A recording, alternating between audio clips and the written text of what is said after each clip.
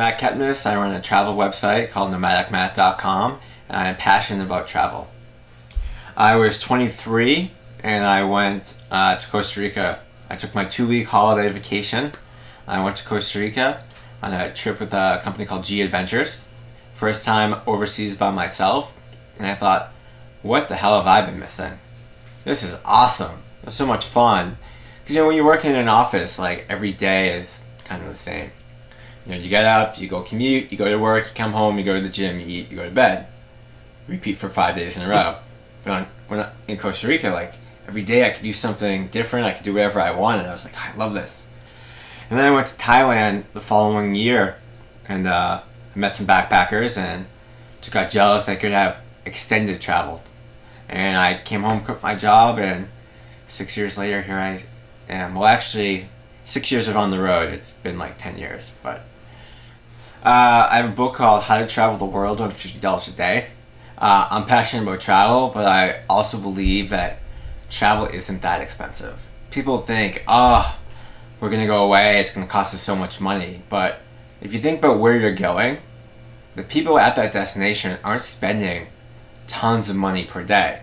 I mean, granted, you're gonna do lots of activities and that's gonna drive up your costs. But if you go to New York, New Yorkers aren't spending hundreds of dollars a day to live there, so why should you have to spend so much to travel there? So my book, How to Travel the World on $50 a Day, basically takes a year-long trip and breaks it down to a $50 a day average. So you're going to go to Europe, you're going to spend a little more. You're going to go to Asia, you're going to spend a little less. You're going to go to different countries in Europe, spend more in France than you will in Greece or Ireland. And that $50 a day works out to $18,250. And that does include airfare and everything. But even if you're not going to go away for a year, the tips on how to find a cheap flight, how to save money in Paris, how to use travel discount cards and city passes to get free entry into accommodation can be used by anybody. So it's $50, but you might do Paris for $70, but it's better than doing Paris for the $200 that you get from booking via Expedia. At one point, I would love to have been a quantum physicist. I really like science, but I suck at math. So I used to get all these books on science, and I'd be fascinated by the theories, but the math and all those symbols, I don't know what that means. Indiana Jones. So originally I went to school to be a history teacher. It's my undergrad in history education. So in a way, what I do now kind of is what I always wanted to be. It's just a different side of the coin. Well, it's not really deep advice. It's not one of those always look into your soul or be kind to strangers. But one that I like, and I hate this question sometimes because there's so much good advice, it's hard to pick one. It was like, the purpose of money is to spend it. And I like that advice because we're always like, I gotta save, or I can't afford stuff. But if you can't take it with you, you hold on to it less. In a way that you realize that you're working to earn money to do what you love. And so, it's good to save some stuff for a rainy day, but it means I'm not going to hoard my money. It means that I'm not going to get all bent over shape if I have to spend an extra $100 here or there on something, because I'm working so I can actually have money to do things that make me happy. So I can go book a plane ticket somewhere. So I thought that was an interesting perspective to look at that. A lot of people think that I make money by getting everything paid for. That what I really do is lower expenses to zero. That's not true. I'm going to London for a conference and I'm paying the $2,000 that's going to cost me for flight, accommodation, and all those beers I'm going to drink. So a lot of travel bloggers do make money through partnerships, and I do have a few partnerships that bring in a small amount of revenue. but it's basically, I sell books. I have a number of ebooks. I have a soon-to-be published print book. Affiliate sales and people booking their travel through my site is really the three ways that I make money. I do a small amount of consulting on the side, and I'm going to start doing more of that in 2013. But it's hard to do consulting when you're traveling the world. So as I transition to semi-nomad living in New York City, it'll be easier for me to do that. But yeah, those three things really pay everything. Now, you know, I get a lot of emails per day. Matt, I'm planning a trip, can you help me? And I'm really happy to answer those kind of questions. But sometimes I get novels. And then I get follow-up novels. And it's a lot of questions. And what I find is people, they look on the internet and they find tons of information. I mean, you can plan your whole trip based on the free advice you can get on the internet. And that's great. But some people don't know how to put that all together. So I launched this planning service where I sit down with you over Skype, over the phone, and I help you synthesize all that information into a coherent strategy on how to plan your trip. Now, a lot of people say the best part is doing the self-planning and getting lost, and that's true. I love that, but for a lot of people, they don't even know how to do that, right? And you think like, oh, well, you just plan your trip, you get a flight and you go, and that sounds so easy, and it is, because it is that easy. But a lot of people don't understand that it's that easy. So you kind of have to sit with them and be like, no, don't worry, everything will be okay. You're not going to get robbed in Paris, or a hostel dorm room is going to be okay. People will be able to understand you. It is as easy as it sounds. And so my service is basically, there's 3 levels. There's the basic service, which is you get my book in an hour with me, and I walk through any issues. Then there's the second service, which is my book, 2.5 hours with me, and $400 worth of vouchers, which will get you discounts off tours, travel insurance, city walk tours. What else is there? There's also flight discounts. There's train passes, accommodation, and then there's the big level, which is you get all that plus another 2 hours with me, and then I go book your stuff. So there are a lot of people who are like, how do I know I got the cheapest flight? Well, you don't have to worry, I'll do it all.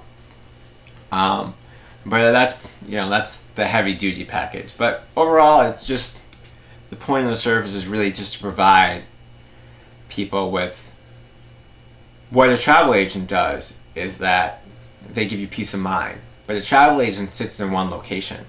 I spend my year traveling around the world. I don't make money by selling you a package. You're buying my time and my advice, right? Whereas a travel agent, you get their time for free, but you're buying a product from them. My product is myself.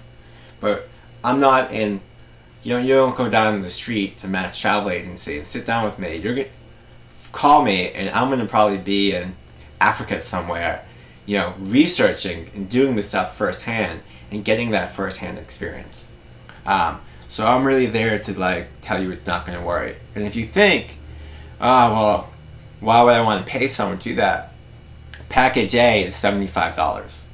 If you're spending $18,000 on a year-long trip, or even $5,000 on your honeymoon, $75 to know you're doing it the best you can is probably money well spent. I know it's money well spent because it's me. When I went overseas, I'm going to do this gap year, this year away, right? You think of that as something retirees do or college students do. Nobody in the States really does this. So I'm like, I'm going to do something different. And then you get overseas, and then you realize everybody doing this. That really, you're not special. And that's good, because it's very comforting to know that you're not crazy, and that there's a support community for you for when you went to your crazy thing. And so my advice to be is do it, because Nobody in your immediate circle might do it, but there are other people doing it that you can reach out to for support, to tell you you're not crazy, this can work, you can achieve it. My good friend Jason Cochran, I would consider a close mentor. He's a travel writer. Used to work for Frommer's and AOL Travel before they became Huffington Post Travel. But he was like the editor for my book, and he really made me see writing, and sussing out details and remembering that travel isn't so intuitive for people and you should really go to the basic audience. And he's made me a much better writer and a much better travel journalist in trying to work out the details and making sure all sources and the facts are correct. Always, always. My parents were always concerned. It wasn't until probably a year ago that my parents stopped asking me to get a real job. They see me on my computer all the time, thinking I'm on Facebook, and they saw me mention like CNN, and they had the book in, like, "Oh, you're actually doing work." I'm like, "Yeah, that's why I tell you not to bother me, because I'm working." But they're always concerned when I go to a new country. Be safe, be safe. And, I'm like, it can happen in the States. It can happen in the States. So they're parents being parents, but they're happy that I have a cool job. Picking your favorite place is like picking your favorite child. I'm sure some parents can pick them, but you love all your children for different reasons, but you love them all. I love Thailand. That's probably one of my favorite countries in the world. Friendly people, beaches, cheap, warm weather. But at the same time, I love Sweden. Friendly people, it's gorgeous, like European architecture, lots of nature set and incredibly attractive people. But I love France. The food there is great. Japanese culture fascinates me, so I can't just pick one. But if I had to pick my top 5, Thailand, Sweden, France, Japan, and Costa Rica. The South Pacific, I'd love to like boat around Tahiti, Bora Bora, the Cook Islands, Vanuatu, all those places. Africa, I haven't touched Africa. I'm going to Africa in December, but still, Morocco, East Africa, the Seychelles, which is these beautiful tropical islands off the coast of Africa. I love to see Patagonia and Argentina, the Amazon rainforest. The list is really endless. A better question is probably asking me where I don't want to go, which I would have to say, I think the only place I don't want to go is Saudi Arabia, mostly because it's lots of desert and you can't really leave Riyadh. So sorry if you're Saudi, but that's just the truth. That is a really good question, because now I have there's a lot of interesting people in the world. Jesus. No, that's a canned answer, I would think actually,